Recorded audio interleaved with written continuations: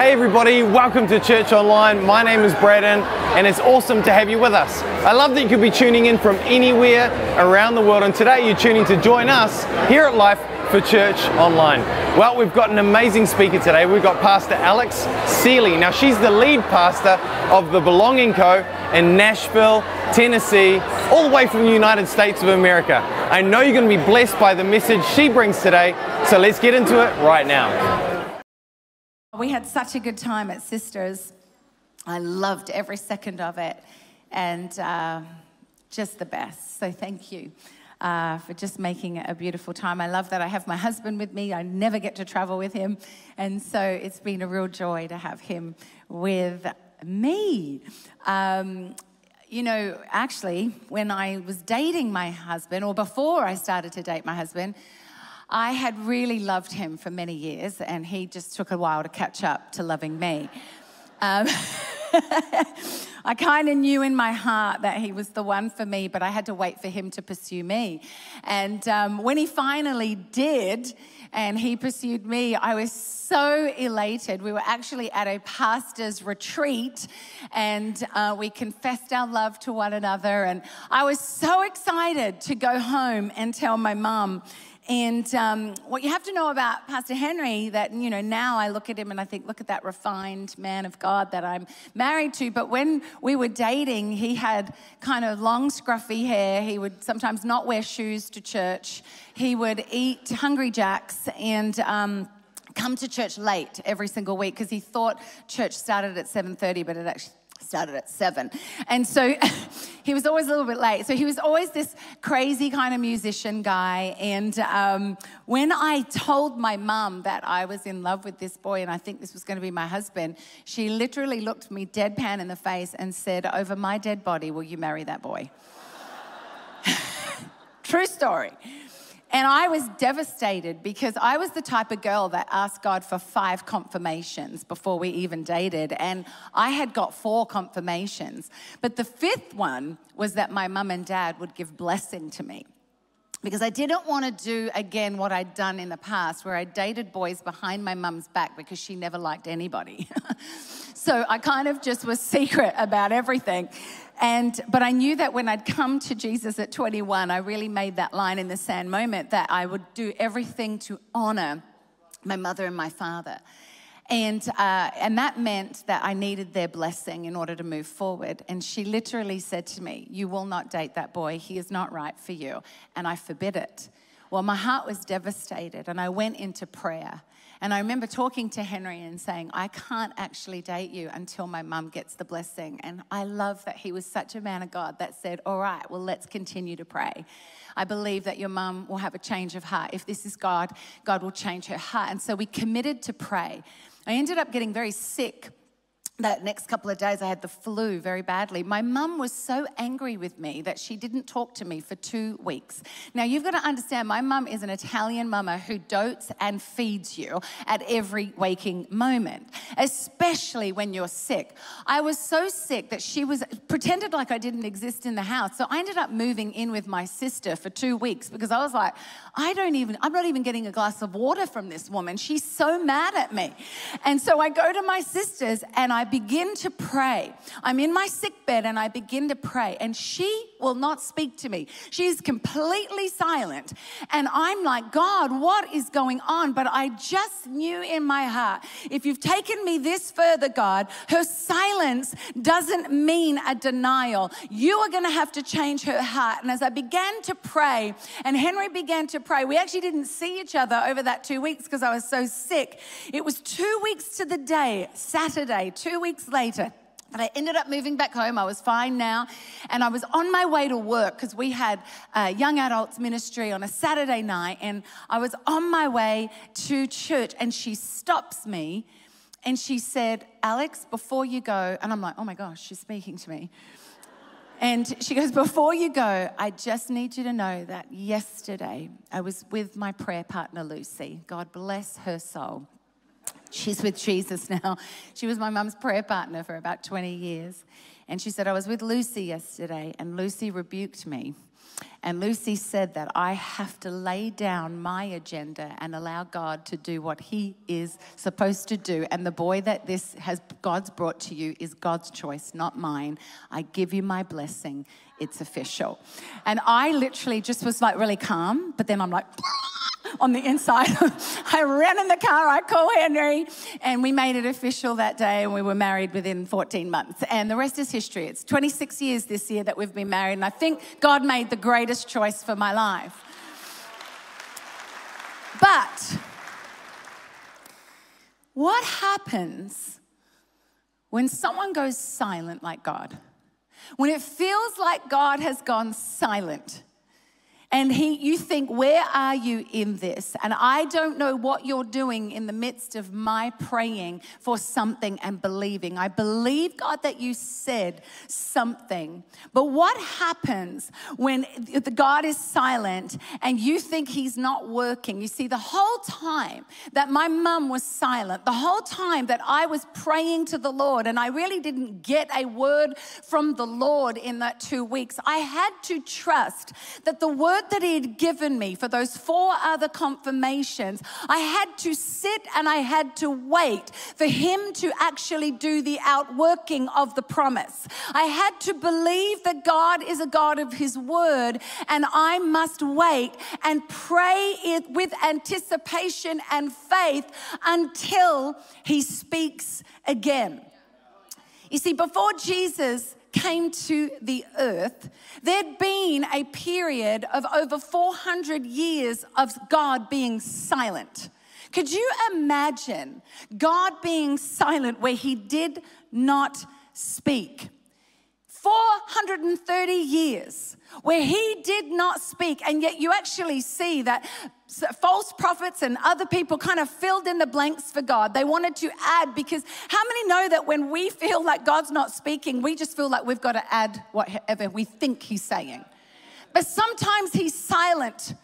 He's silent for a reason. And here he was, before Jesus graced the earth, there was a silence in heaven for over 430 years. I think about the fact that when someone goes silent, what do you need to do? I believe you've got to go back to the last thing that he said. And here, if we look at the last thing that God said, it's actually in Malachi chapter 4, 5-6. This is the last thing that God says before he goes silent. He says, "See, I will send the prophet Elijah to you before that great and dreadful day of the Lord comes. He will turn the hearts of the parents to their children and the hearts of the children to their parents, or else I will come and strike the land with total destruction." Right now, God's had a little bit of enough of the children of Israel. He's a little bit ticked, if you like, because he's watched them break covenant through bringing blemished sacrifices, through seeing divorce, through seeing injustice, to seeing the withholding of tithes, to hearing them speak arrogantly against God. They'd forgotten who their God was, and here they are, actually living so apart from God's ways that God has had enough. It has been season after season after season of God pursuing his people, God giving them his instruction, God saying, if you do it this way, you will be blessed, but if you do it this way, you will be cursed. I still am baffled at the fact that the children of Israel would constantly err to the side of going after their idols, after man-made things that they thought had more power than the God that created the heavens and the earth. And yet God is here saying, I'm about to go silent, but this is the last thing I'm going to say. God's people were not faithful to the covenant, even though God has to deal with them, and they just don't get it. How many times have we been given something from God and it's almost like we just shove it in the corner and think somehow our ways are going to be better? We get lazy in our faith. We get familiar in our faith, and we disobey God, and then there's just absolute destruction that wreaks havoc in our lives. They broke covenant with God again, and he goes silent. I think about this scripture all the time in 2 Peter 3:8. But do not forget this one thing, dear friends. With the Lord, a day is like 1,000 years, and 1,000 years is like a day. The Lord is not slow in keeping his promise, as some understand slowness. Instead, he is patient with you, not wanting anyone to perish, but everyone to come to repentance. So I think about this and I think, well, if 1,000 days to God is like a day, because he's transcendent of time. He doesn't work in the calendar of 365 days a year, 24 hours a day, 7 days a week. He's transcendent of time. So if 1,000 years is like a day and a day is like 1,000 years, then 430 years to him is basically half a day. So for him, it's a pause. For him, it's just, I'm taking a moment. I just need to settle and let them see what they're made of. He said all that he needed to say. He laid out what was going to happen. But words were no longer helpful. Have you ever done that with your kids where you have been talking and instructing and repeating and giving that over and over, and they're just like deaf and they're just like, I'm not listening to you, Mum. I'm just doing whatever. And then words just don't seem to help anymore, and now consequences just have to come in. And I feel like God was just like, you know what, kids? I have been talking to you. I have been instructing you. I have been giving you every prophet, every word. I've given you the law of God, and you keep ignoring it. So now I'm just going to keep silent, and I want to see what you are going to do in the silence. I want to see what you remember. I want to see if you'll go back to seeking me and finding me. I want you to go back to the last thing that I have to say. But in those years, they were a blind and deafened nation. That they were so far gone that God, who was silent, needed to bring Jesus 430 years later. What do you do when you feel like God's not speaking? What do you feel like when the heavens feel like brass? What does it feel like when you think, God, where are you? I believe that we have to go back to the last thing he said. I think we have to go back to the last thing he said, because sometimes we want to go ahead of God and he says, I just need you to do what I asked you to do way back here. Maybe there is a frustration in you. Maybe there is an agitation in you. Maybe there is something inside of you that you feel like you can't get to the next level, and God's saying, I actually just need you to do what I asked you to do in the beginning. I need you to obey me. I need you to trust me. I need you to read back over those prophetic words over your life. I need you to pick up the word that actually explains who I am and who you are in the midst of it all. What are you doing when it feels like the heavens are like brass? It feels like God is not speaking. What do you do? We need to be patient. We need to be still and surrender to his timing. But they just kind of added to God's law. They began to speak for God and add unnecessary elements rather than go back and obey what had already been said. It's kind of incredible, because if you look through that season of 430 years, you realize that the prophetic words from the book of Daniel were being fulfilled during his silence. God is amazing that when he speaks, everything goes according to his plan, regardless of whether you're on board or not. He is sovereign and his will shall be established. He will use us, but you know what? If we don't obey, he's just going to go to somebody else. I think we underestimate the power that God's will be established. We saw the Persian period from 450 to 330 BC. We saw the Hellenistic period from 330 to 166 BC. We saw the Hasmonean period, 166 to 63 BC. All of this was prophesied, and then there became the Roman period from 63 BC until Christ was born. All prophesied, all declared, and now we have Herod, who is the ruler of Palestine at the time of Christ's birth. Talk about a complex leader.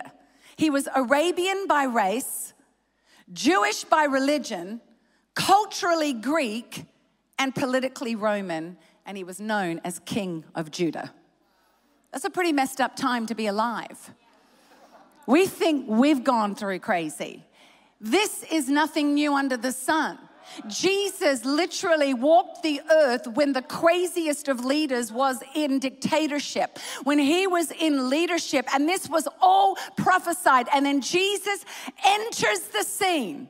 And then we see here in the book of Luke where Zechariah, a faithful priest, is doing his faithful duty. You see, in Malachi, it talked about a remnant. It talked about a remnant who would be heard by God, and every word that was said would be heard by God. And we look for 430 years later, we've got Zechariah, a priest, who is faithfully attending to his duties, even though God has been silent. I wonder if there is anyone in this place today who's been faithful to God, even when you feel like the heavens are shut like brass, but you still stay faithful. You're still the remnant that says, I will not relent. I will be faithful, regardless of whether I'm hearing the instruction or not. It's amazing how many people, to me, I know in America it may be different here, but everyone's seeking for a prophetic word all the time. I believe that God gives us prophetic words when we need them. I believe there's signposts and they're directional flags that if we're going to go maybe 1 degree off, that God will always just bring us that recalibration. But somehow we've yearned and we've become lazy that we want everybody else to hear God on our behalf. But I've got a word that looks like this, that has the prophetic declaration over my life that I can access every single morning, noon, and night. Are you going to stay faithful even when it feels like the word looks like where you're just chewing glass when you read it and nothing feels like it's penetrating? God wants to see a generation that has a little bit of grit, that stays faithful even when it doesn't feel like all the windows of heaven are open over us. And Zechariah was faithful to his priestly duties. And as he was faithful, there is a suddenly that happens. You see, this is why you should be in church on a regular basis. See, church isn't always a mountaintop. It always isn't an earth-shattering experience. I've learned this. I've been in the church now for 51 years. But it's been the consistency and the faithfulness that when I've been in the meeting or if I've been in and around, that suddenlies happen throughout my life. And Zechariah, imagine if he had just decided, well, God isn't speaking, so I'm just going to wait till he speaks. But let's read this in Luke chapter 1, verse 5. In the time of Herod, king of Judea, there was a priest named Zechariah who belonged to the priestly division of Abijah. His wife Elizabeth was also a descendant of Aaron. Both of them were righteous in the sight of God, observing all the Lord's commands and decrees blamelessly, while God's not speaking. But they were childless because Elizabeth was not able to conceive, and they were both very old. Once, when Zechariah's division was on duty and he was serving as priest before God, he was chosen by lot. It wasn't chance, it was God. According to the custom of the priesthood, to go into the temple of the Lord and burn incense. And when the time for the burning of incense came, all the assembled worshippers were praying outside. Then the angel of the Lord appeared to him, standing at the right side of the altar of incense. When Zechariah saw him, he was startled and was gripped with fear. But the angel said to him, "Do not be afraid, Zechariah. Your prayer has been heard." This is the first time that God is speaking since Malachi. This is the first time that we hear the word of the Lord. Do not be afraid, Zechariah. Your prayer has been heard. Your wife Elizabeth will bear you a son, and you are to call him John. And he will be a joy and delight to you, and many will rejoice because of his birth, for he will be great in the sight of the Lord. He is never to take wine or any other fermented drink, and he will be filled with the Holy Spirit even before he is born. Now listen to this. I just shared with you the last thing that God said in Malachi, and now this is what the angel of the Lord says to Zechariah as he's been faithfully serving, even when God has not been speaking, but God has been hearing his prayers, and because of his blameless righteousness and blameless obeying of his commands, this is what is declared over his life. John, he will bring back many of the people to Israel, to the Lord their God. And he will go before the Lord in the spirit and power of Elijah, to turn the hearts to the parents to their children, and the disobedient to the wisdom of the righteous, to make ready a people prepared for the Lord. Are you kidding me? God picks up right from where he left off. The last thing he says is that I will bring the one, a prophet like Elijah, who will turn the hearts of the children to the parents and the parents to the children. Oh my gosh, and now because Zechariah was faithful, because he was the remnant, because he continued to keep praying unto God, even though he didn't hear the word of the Lord, the suddenly came, and God prophesies over him that he will have a son that will be the very answer to what has been needed. John, who would prepare the way of the Lord. Prepare the coming of Jesus. Prepare the moment for everything that has been wrong with the world since Adam and Eve sinned. Now Zechariah gets the honor and privilege of birthing the Elijah to come. Oh my goodness. And then Zechariah says, well, how can I be sure of this? I'm an old man and my wife is well along in years. And the angel said to him, I am Gabriel. I stand in the presence of God. And I have been sent to speak to you and to tell you this good news. And now you will be silent and not be able to speak until the day this happens, because you did not believe my words, which will come true at their appointed time. Sometimes we need to be silent so we don't curse what God is busy fulfilling. See, God may be silent, but he's needing you to put into practice that which he has spoken to you about. Will you be a faithful remnant? That regardless of whether you're being poured into, that you know that God is who he is, that the nature of the very God that you serve that saved you, if he never did another thing for you, even if he never audibly spoke to you in your heart, he has given us a word that they did not have. Yes, they had the law of God, but we have the full canon of scripture. We know how the story ends. We have every prophetic word written out in black, white, and red, and we have an assurance that if you feel like God is not speaking, well, guess what? That doesn't happen in this side, because he's always speaking. There's not a time where God is ever silent anymore, but sometimes it feels like he's silent. But what are you going to do about it? Are you going to sit back and let your word of God stay on your nightstand and just stay in your bookshelf because you don't feel like you're receiving revelation? Oh, would we be a church that continues to be faithful, because maybe, just maybe, there's going to be a suddenly moment where he prophesies something so great. At the end of Malachi, God promises to send Elijah to bring back the obedience and repentance. And in the New Testament, this is now being fulfilled. Even Jesus in Matthew 11:14 says, for all the prophets and the law prophesied until John. And if you're willing to accept it, he is the Elijah to come. Matthew 17:10 says Elijah has already come. And this the disciples knew to be John the Baptist. Don't miss what you can learn in the silence. Don't miss what God is trying to do. You see, when you're going to school and when you're going to university, you're given assignments and you have a lecturer and you have a lot of words being thrown at you. You're learning, you're sitting under teaching, you're hearing the words. But then when it comes to the test, the teacher doesn't talk to you during the test. The teacher can't talk to you during the test because the teacher now needs to see what you retained, what you understood, what you have applied in your life. And sometimes God will be silent because he's saying, what have you learned with what I have spoken in the past?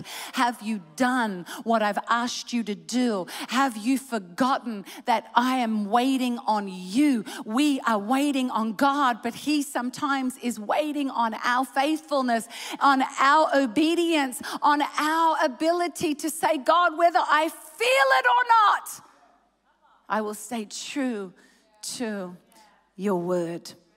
We've got to look at the last thing he said and wait. But not wait idly. Wait, if the band could come. Wait by reading and meditating and waiting with expectation. You see, faith comes by hearing, and hearing the word of God. You see, unless you are reading, and I read my Bible aloud. I've been doing this ever since I can remember.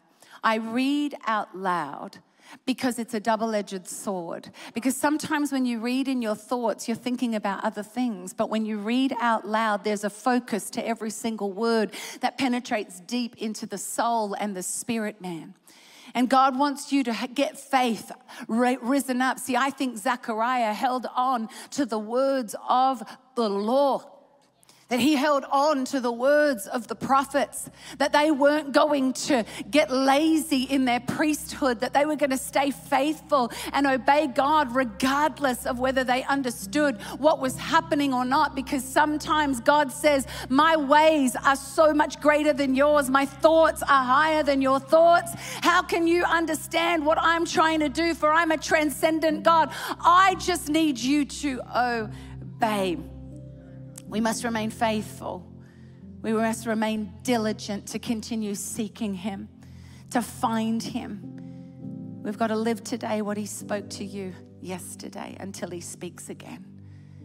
Do you know there's been times where I've just had to keep one foot in front of the other. There's been times where I feel like, God, what are you doing in my life? I actually don't know. I feel insecure. Because I feel like I need you to guide me somewhere. I need you to tell me what the next step is. And he's always been so faithful to say, Alex, you don't need the next step until you need the next step. But for now, you need to just follow the step. Because the steps of a good man are ordered by the Lord. And you just got to keep stepping in the right direction, even when you feel like I can't hear anything. But just like GPS, where you could be on a very long highway and you don't hear anything from that GPS voice, it's because you're on the right track. But when you have to take that turn or you have to take that roundabout, trust me, right before they're going to say, take a left turn now. And right before that left turn, they're going to remind you to take that left turn because they're going to make sure that you get to your destination. God will speak when he needs to speak, but our job is to remain faithful. Our job is to remain steadfast. Our job is to trust God at his word. And I just came here today to remind some of you that you feel like the heavens are like brass. And you're wondering, where are you, God? I just don't feel like I hear you anymore. There's some keys to this. Sometimes he's saying, what haven't you done that I've asked you to do? And until you do that, I'm just going to wait. And some of you need to repent for your disobedience. Some of you need to repent for your laziness. Some of you need to repent and go, you know what? I have taken this for granted and I've just let life go past. Don't take any day for granted because you are not promised tomorrow. And you need to understand that what God has asked you to do is because it's a specific assignment for you. Obey him. Maybe he's saying, be still and just know that I am God. You don't need another word. You don't need another confirmation. Some of you are waiting and he's like, I don't need. See, I asked for 5 confirmations because I was young. I felt like Gideon. Can you give me another fleece? Another fleece. I think we pray about fleeces, but I don't actually think that they're good. Like we think a fleece is maybe the confirmation, but that was because Gideon was in fear. We just need to take God at his word and stop asking for 10 confirmation. He's saying, I'm not finished yet. Don't give up. He's saying, don't let your heart be troubled. Don't let your heart be troubled. I've not left you or forsaken you. He's saying to someone today, just let go. Let go and let God. He's saying to someone today, the battle belongs to the Lord. With every head bowed, every eye closed, I just pray right now that the Holy Spirit would move upon each of your hearts, that He quickens something inside of you, that perhaps this has been an encouragement where some of you are just like, God, I don't know what's happening and it's making me a little confused. God, I just feel like I haven't heard you clearly. I hope today this is encouraging you that He is not forgotten you, that His silence does not mean He is not working. His silence means He is working on your behalf, but He doesn't need to tell you every detail. That His silence means that He is doing what He said He would do. Just like when my mum went silent, oh, I could have felt like everything went on pause, but God was working on her heart. I didn't need to know what God was doing in her heart. I didn't know need to know all the details, because God was working on my behalf as I continued to pray, as I continued to believe. And all through my life, I've had to just learn I must stay consistent. And when God is such a God of His word that He picks up right from where He leaves and He says, okay, now let's get down to business. Now it's time to act. And if you just felt like God is speaking to you today, or you just feel like, man, I need a breakthrough because I feel like the heavens are like brass for me. I feel like just a little cloudiness. I feel like there's a blanket where I just don't hear clearly, see clearly. I feel like I've hit a wall. I want you to stand to your feet. I want to pray for you right now all over this place. Don't be shy.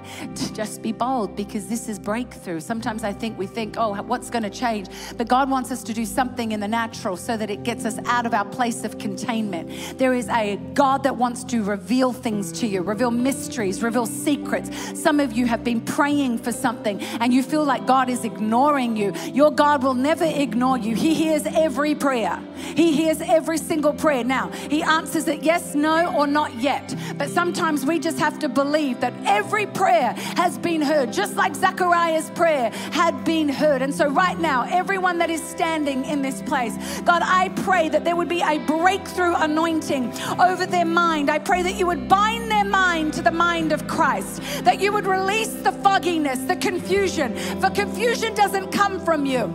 Apathy does not come from you. I break every disappointment. I break every bit of apathy. I break laziness. I break that feeling of disappointment right now in the name of Jesus. And I release an open heaven over you. I release the Spirit of God to reveal truth.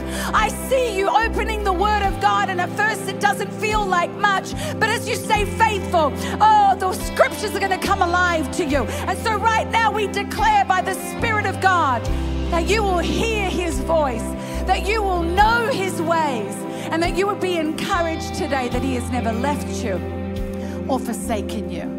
In Jesus' name we pray. Amen. Come on, let's give God some praise. We pray that message today encouraged you and impacted you in your walk with Jesus. In fact, if you wanted to know more about a relationship with Jesus, we would love to connect with you. So why don't you reach out to us? You can text Jesus to 4989, or you can visit our website. And if you're around one of our campuses this Sunday, we would love to meet you. Why don't you come along, connect with some great people, and get a part of an amazing church community? Well, that's it from me today. I hope you had a blessed day and have a fantastic week, and we'll see you soon.